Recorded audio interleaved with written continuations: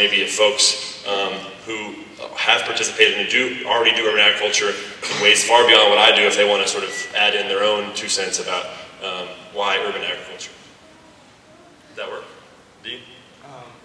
Well, I was looking at the work that you've been doing at Hillside. Yeah. In terms of like the fostering of that, I guess the greater investment. Yeah.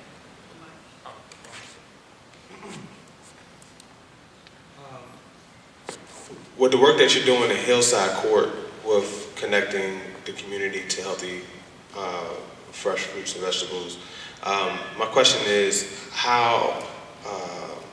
what has been instrumental in terms of getting people invested in the conversation, even beyond just that charity piece behind somebody just coming to bring food, behind people, more so egging or engaging people around participating in the process in a more hands-on way? Sure, that's a really good question.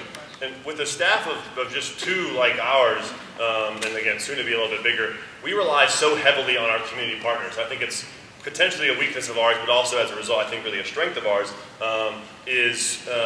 we rely on boots on the ground, on people who already are building those relationships to then support their initiatives. Not to try to start something new necessarily, but to support those initiatives. So in Hillside, our relationship started with an existing nonprofit that was working there, Embrace Richmond, as well as the existing structure of the tenant council, and sort of using those existing players to begin to build our own relationships and be able to build some sort of authentic relationship and community there that can then have folks come on base. I mean, I think lots of you would agree that relationship building is the key to so many things, but certainly projects like this. I think the other thing is meeting people where they're at, both literally and metaphorically.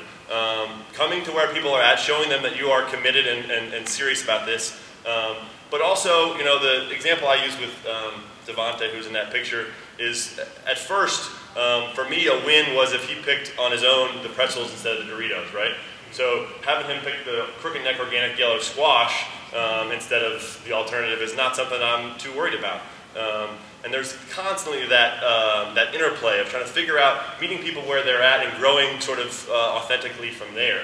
And there's no guidebook always for that. We're starting a prescription fruits and veggies program in Creighton Court. We're going to work with a focus of about 15 households writing prescriptions for fruits and vegetables, filling those prescriptions on site, and then supplying the resources and eliminating any barriers that are there. So whether that's cooking classes, whether that's nutrition education, whether that's recipes, whether that's actual tools to actually have in your house, whether we need to help get the right tools to have in your kitchen, to have a complete kitchen. What are you talking about? I mean, how did you pick these? Who are you working for? Well, we're actually in the process of the next 2 months identifying the actual households that we'll work with. In Creighton Court, using the Creighton Court Resource Center. And the point I was going to make is we're trying to decide, we want to provide some staples with those kitchen supplies.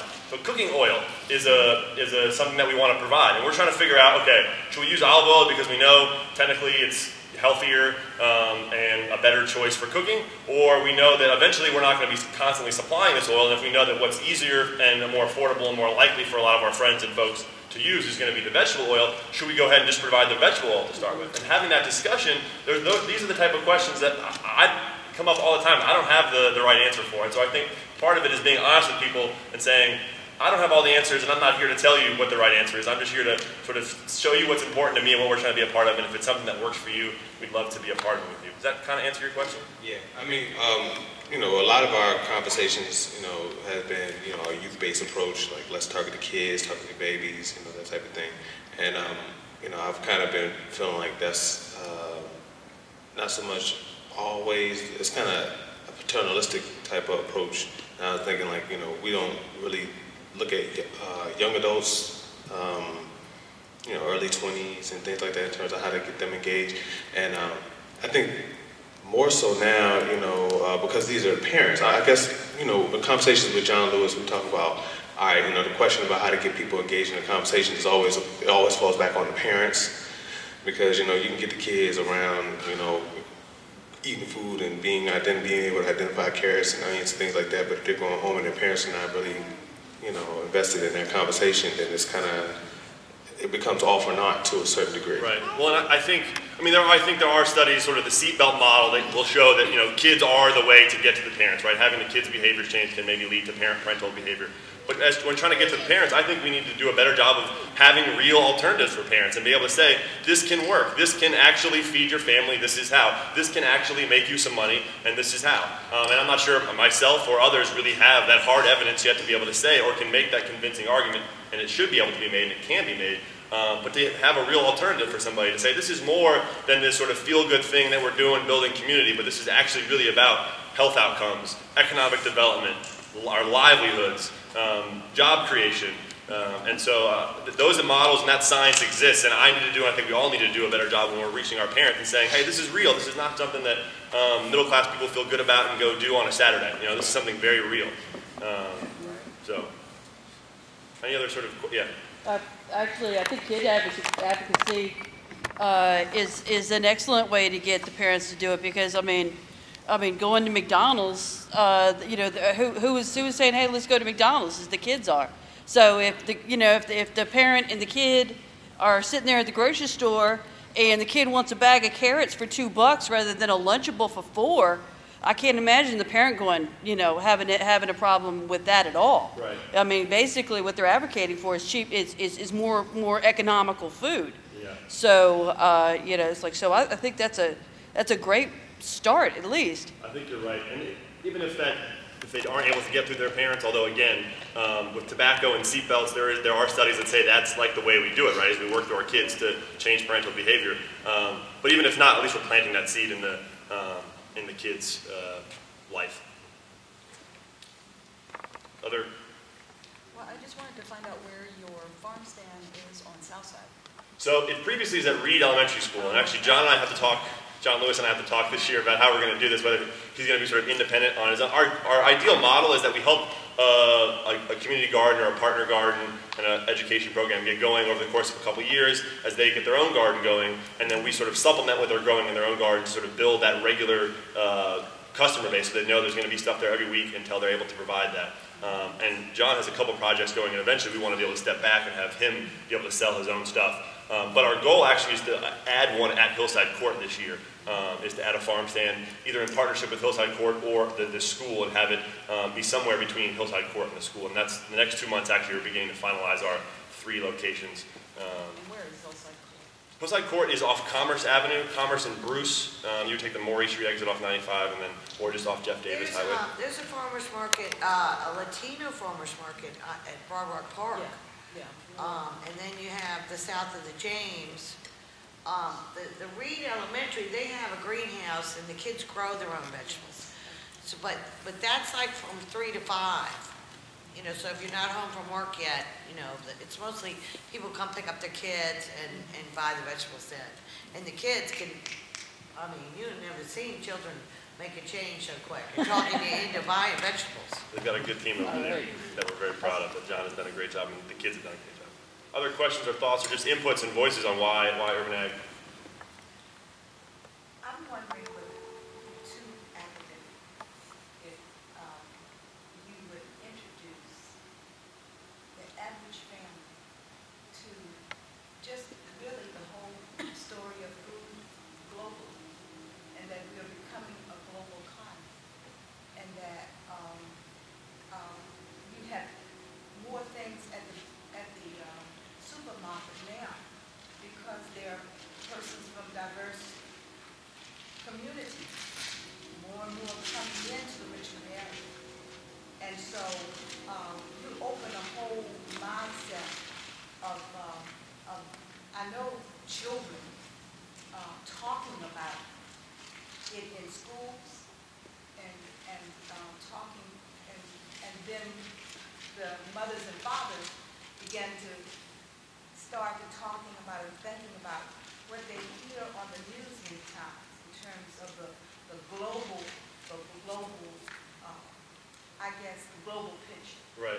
And so a lot of times people will be looking at, you know, we just, as a country, like you mentioned about the opportunities for careers and the new way agriculture is going. In other words, people now, and especially in the urban core, they don't think about in places like Brighton Court, the Hillside Court,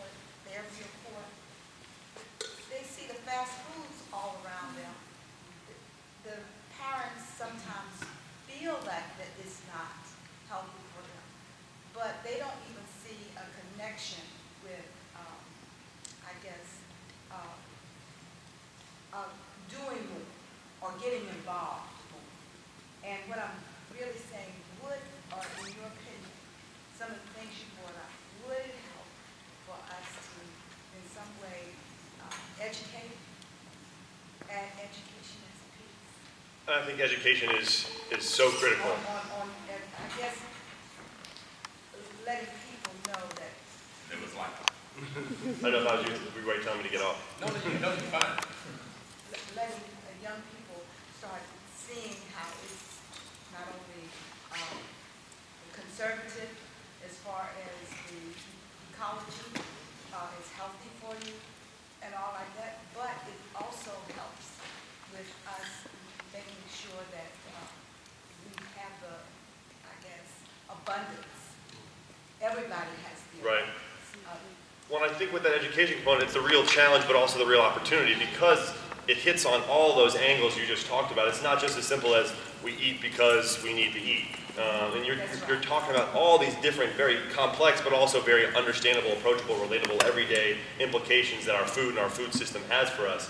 And I'm actually optimistic as I see it integrated more and more into our schools and more into our communities with our most vulnerable citizens, that they're going to be our best advocates down the road, I think, potentially, and who will see better than we see, I think, the broad implications this has and the urgency of the problem. The reason I put it, Hillside Court, you got the school, Fairfield Court, Creighton Court, you got the school. Kids walk through the neighborhood, and if they began to see this idea of, yes, we can use this plot of land. In other words, we see where they are, it's really, it's beautiful. Was it?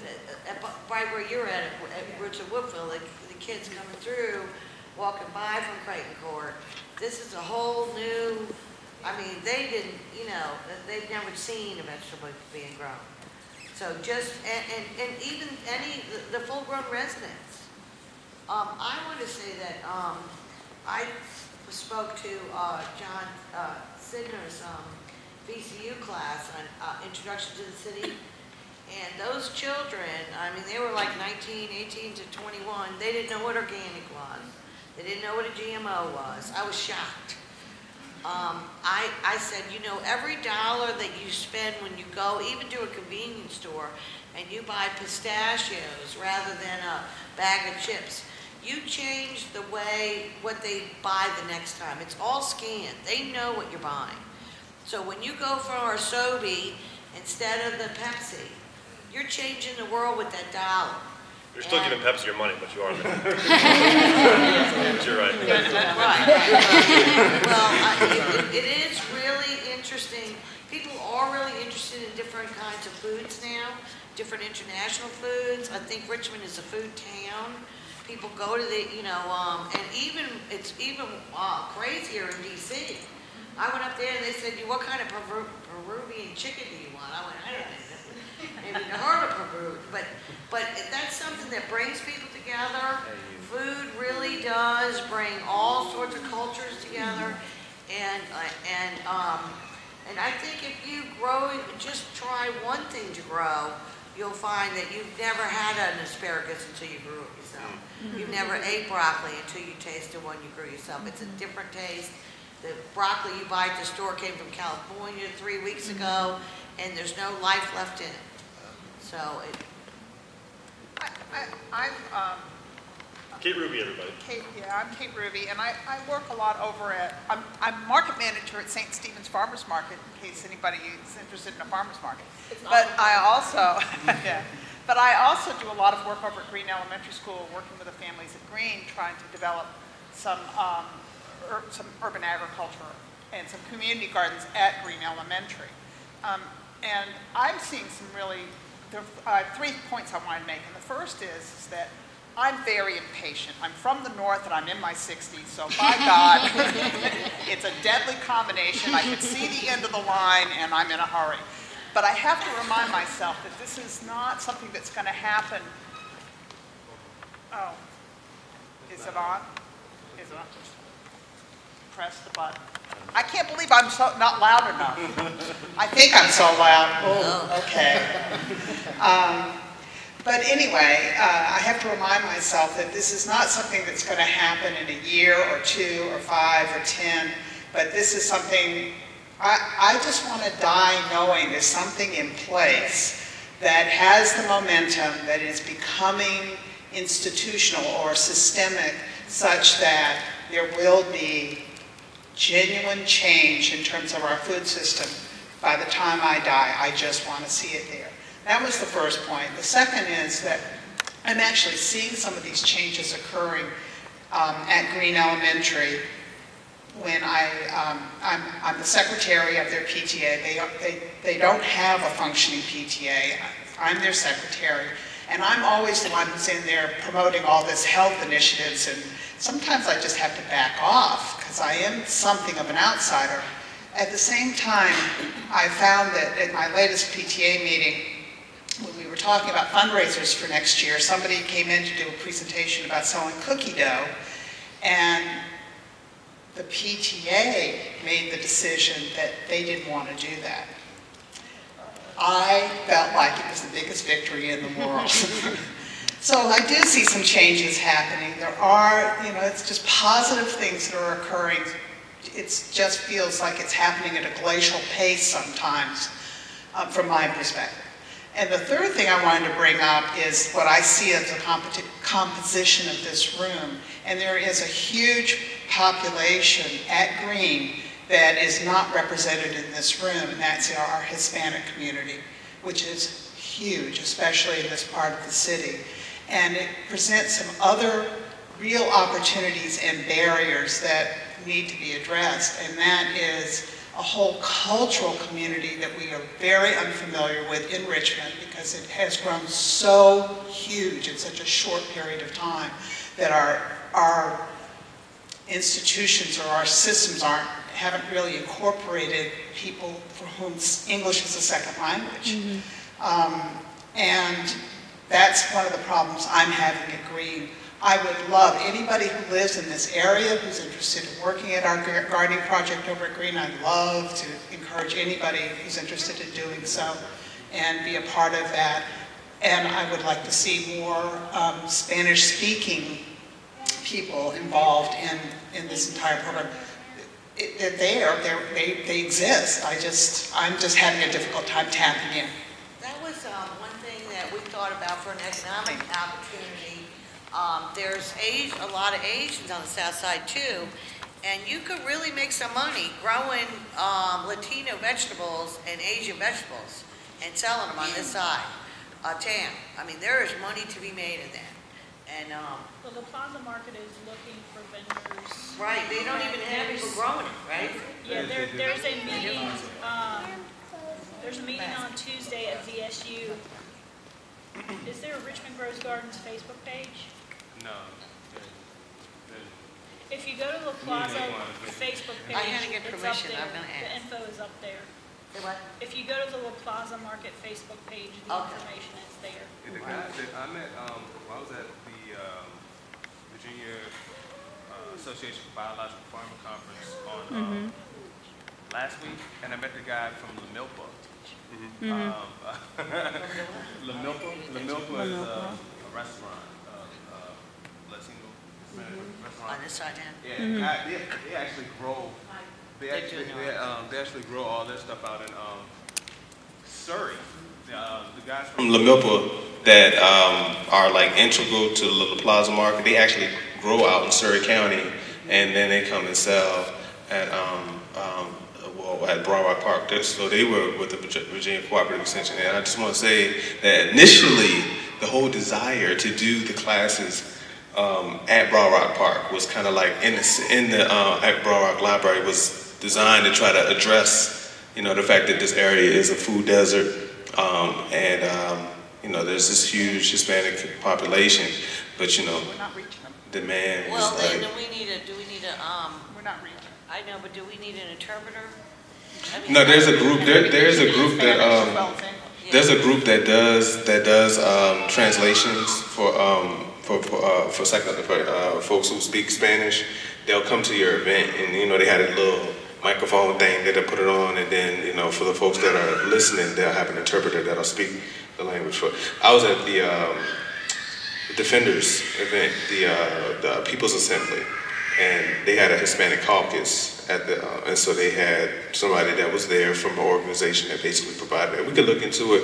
I think it's very important to get, you know, that community. And but then at the other end of the spectrum, you know, as far as just, you know, the African American population in the city, and I brought up the Virginia Biological Farmer Conference because when I was there, it's like 600-700 farmers from all over the state of Virginia and, you know, surrounding states.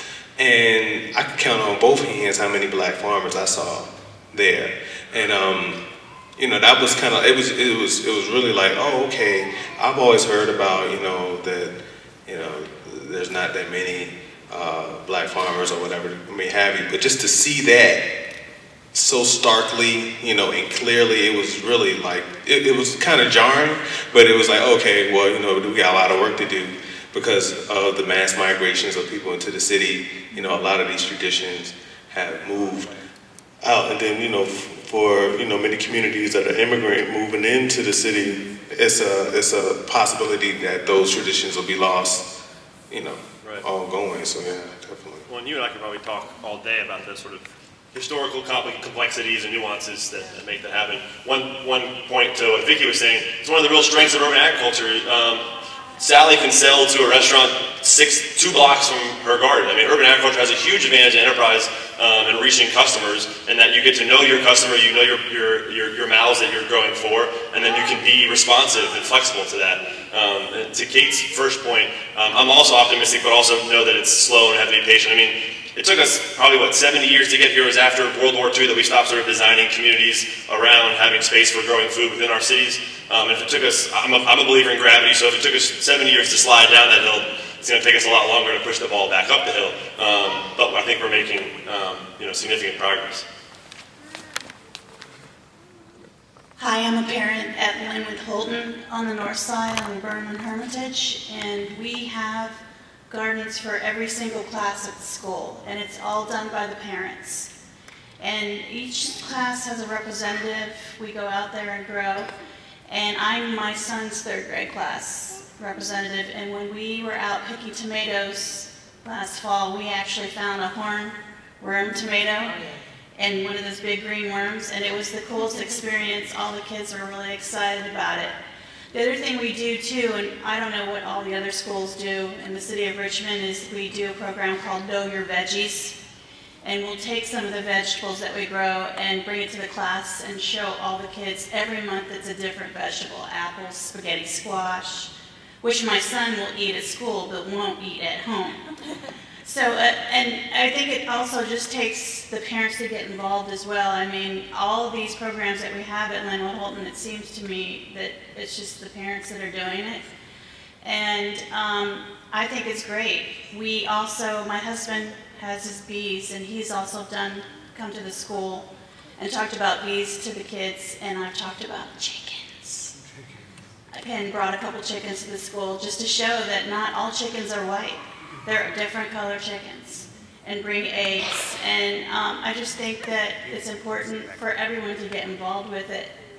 And that's what's changing, because all these kids are growing things in their garden plots and knowing that we have to have bees to grow the plants and things like that. I just think it's important for us all to get more sustainable. If you watch things happening on the news where things are not available, or I think that we're heading towards that direction.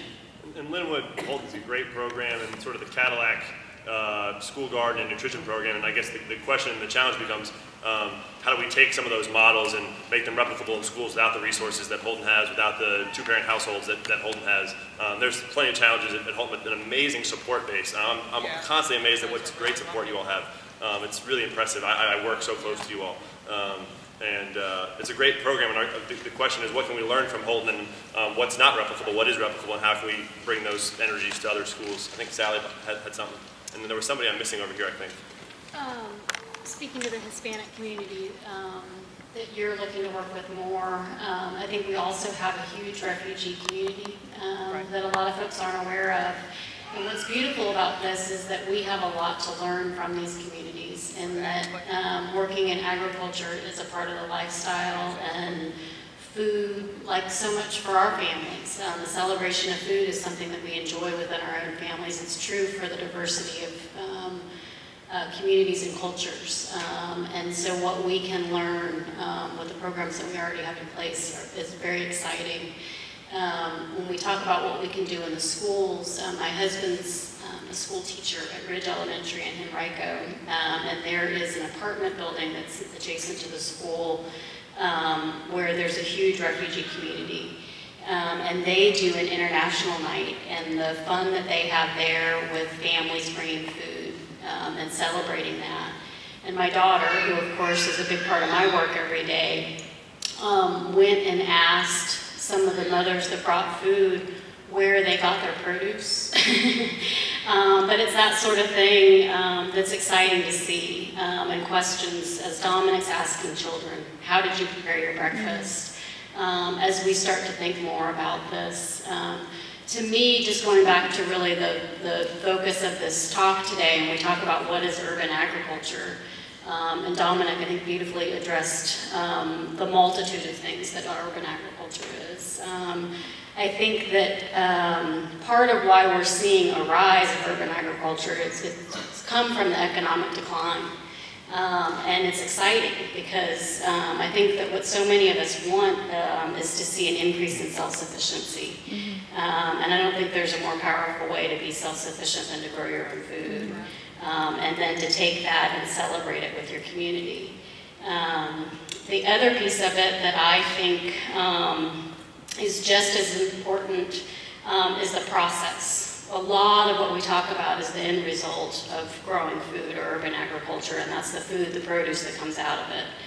But the process of coming together as community members and as individuals and working the land, watching something go from seed to food, it's an incredible process, and the therapeutic healing that can happen for us as just one person and working that land, or as a group of neighbors coming together and doing that is tremendous. So I applaud everyone who's a part of it. And it will continue to grow. It is slow. I think that we learn from the seeds, and that it is a slow process, and we have to be patient with it, and celebrate that we don't want fast food. We don't want quick fixes, and so we have to be patient and work with it and make it happen collectively. So. Another reason to be optimistic, I think, is that we're not relying on some new technology. We are constantly innovating. Farmers are some of the most innovative people I know. We're constantly coming up with new solutions, but we're not waiting on the next big piece of technology. A lot of the models that Elliot Coleman and Will Allen are using are things that have been used for 200 years. That a lot of it comes actually from people growing in and around Paris, learning how to do season extension in Paris in the 1800s, that we're just now 200 years later figuring out that these are the models that we really need to be using in our urban communities. And these are how we can use our waste and our resources and our manure and our compost to create a vibrant cycle. There was somebody over here that I keep missing. Maybe not. Maybe they left.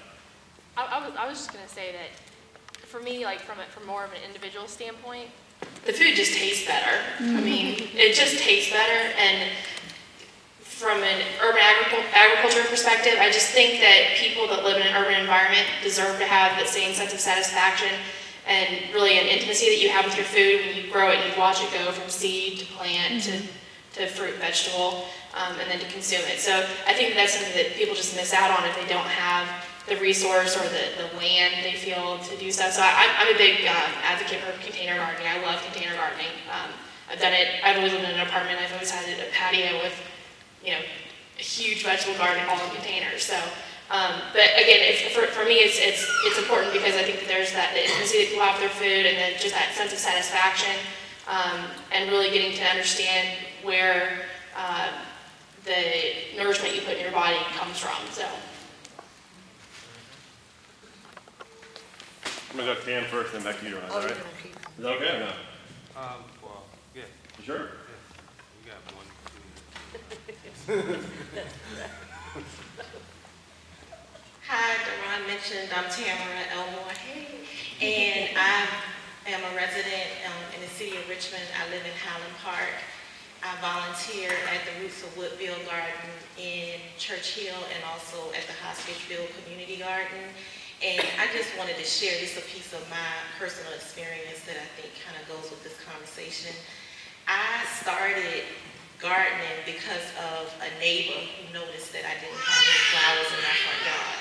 And, you know, he was like, you need to grow something. You need to do something about that. I live in my grandmother's home. She lived there for 40 years. She always took this great pride in her home. Her neighbors all know this, and then I move in and I don't grow anything. And so the neighborhood kind of said, you need to do something about that. I started growing flowers because I felt obligated to do this. And from growing flowers, this whole community thing started happening. It was like encouraging from the community to keep going. From there, I started kind of thinking about a lot of things, like paying attention to what was happening in my neighborhood. How many people were walking to the grocery store that I would never shop at. I would never shop there because, you know, a lot of times the food is outdated that they have on the shelves. It doesn't smell right when you go in there. It's like they just put whatever in our neighborhood and expect us to accept that. And I'm like, well, what is it that I can do about this? I'm not satisfied with this. I'm going all the way out to Short Pump to buy my fruits and vegetables, but my neighbors don't have that same option. A lot of them don't have cars. They have to take what's available in the community. So then I said, well, let me start trying to grow my own vegetables. I know nothing about this, but I'm gonna start with some tomatoes in pots. That worked out well. It went to a little tiny garden plot in my backyard. Then it went to, now I have a plot in my front yard. And I think it's interesting what happens when you are part of the community, when you listen to what people say and what can come out of that experience. Now I'm able to share the things that I'm doing with my garden with people in the community. And when we started our community gardens, it's like people would walk by, but they would never get involved. But it's interesting when they see me coming from my house, going over to the garden. They're like, well, what are you doing? I'm like, I'm going to the garden. I'm going to check and see what's going on over there. When they see me coming back from the garden with all these beautiful vegetables and things that we've grown there, now they'll have more of an interest and want to be involved. And so I think it's just, you know, interesting what happens when you step out into the community, and sometimes it's just what people see you doing that will maybe motivate them to want to be involved. Most of the people that we hand out flyers to never come out to participate, but the people who kind of just happen upon it or see you with something that's of interest to you, those are the people that then are like, okay, I want to be involved because I want to get some, you know, what you have. And I have so many people come up to me in my front yard like, well, what are you doing? And asking me questions about my garden. And then that goes to, well, do you know anything about that garden at Hoscageville? How can I get some of those fruits and vegetables from them? I'm like, oh, well, is that all I had to do? Is be a little bit more present outside, you know, and be available to the community. And now the people who want it are coming to me. And maybe if we just continue to keep going, we can build on that. And, you know, hopefully we'll just kind of learn as we grow. Tamara is a great example of community gardener as change agent, as you just sort of described. And also, it gives you something to think about where you put your garden. The disadvantage of our choice at Hotchkiss is we're behind Hotchkiss, so you can't always see it.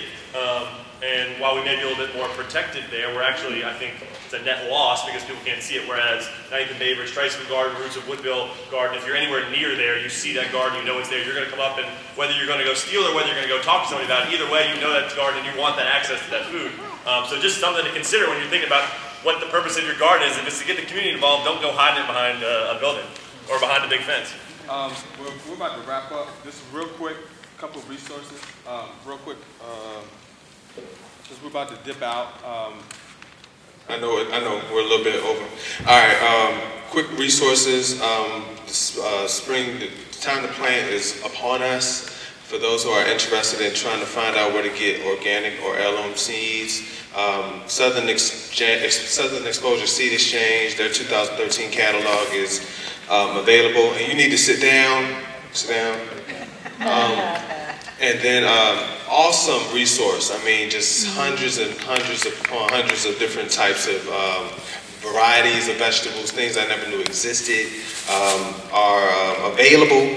And then also So True Seed from out of Asheville, North Carolina, really awesome resource as well. For those who may be first-time gardening, there's a couple of good books that you can get. I just picked up this book called The Urban Homestead. It's a really good guide, just touching on a lot of different things outside of just the gardening and growing of your own food, but just in terms of just living a more sustainable lifestyle in your home, period, really good.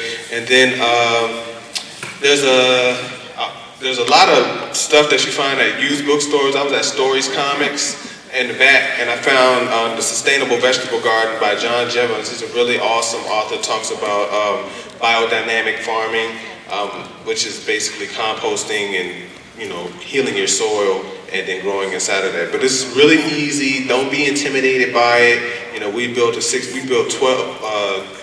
raised 6x4 raised beds at McDonald Garden, and a 6x4 bed is a great size to get started. We don't even have to be that big. You build a 4x4 bed, just get 4 4x4s and put them all together, and then dump some compost in there, and you should be good to go. Make sure you check out our website, rvagardens.com. rvagardens.com has as many sites as we could find that are community oriented, where you can go in and start growing your own food.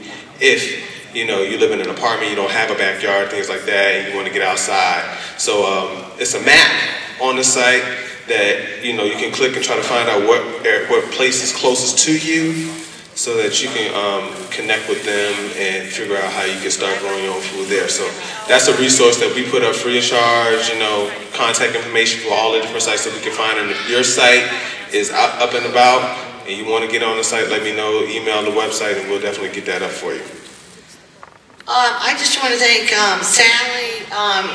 Is from Tricycle Garden. She's the executive director. She was speaking earlier, and Kate she's now at St. Stephen's. There's a lot of people here with different projects going on. If you have one in mind, if you have a place you think you'd like to have a garden, please feel free to contact me, Richmond Grows Gardens. I can help you look at the soil. I realize there was a lot of theory, a lot of talking today, and we will get down to the nuts and bolts. Next class is Lisa Toronto, and she's going to teach you. If you don't know, and that's why you're here, it's not hard. And so I do want to give you a homework assignment, besides the fact that you have to take some of these eggs home with you. Look for a 5-gallon bucket, start composting, save them rotten potatoes, and we'll try to start a few potato gardens next time. Now, I bought a heat mat for my scents. Oh God, I had little broccolis in 2 days. And these are Jiffy pots, and I'm not crazy about them. They're kind of hot. They were expensive. You soak them in water. I put a seed in them, and I had it's kind of a heat pad for underneath. I started them in a room with a lot of sun, and in 2 days I have little broccolis. It's time to start broccoli.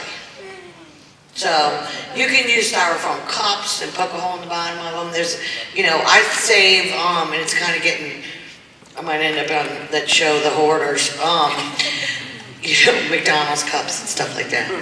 So, like I said, you can make, we can make soil, we can figure out how to get you soil, and we want everyone to feel like if you have a project or a school that needs a garden, please contact us, because we have a lot of people in this room do a lot of things in that nature.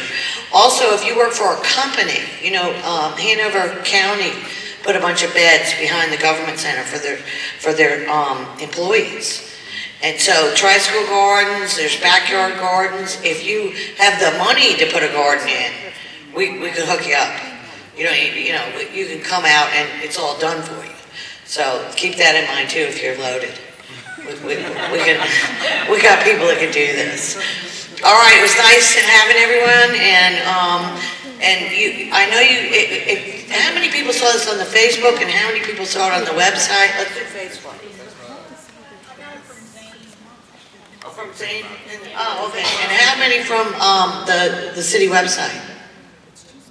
One. Okay. All right, so we'll just keep on the Facebook with the updates. Next class is at Branches Baptist on Broad Rock, and the rest will be at Branches, except for March 9th, when we're going to Roots of Woodville, which is next to, it's at 28th and Tate and Church Hill. And we're going to have a rain barrel workshop and show you all how to put the seeds in the ground. And I don't think, we did have a work day, but it's snowing, right? Did they cancel it? Because we were going to Roots of Woodville after today. They were going to have their own work day. But all right, glad to meet everybody. Thanks, Tom. Thanks, Sally, for coming. Okay. Oh, and thanks, Southside Baptist, for having us.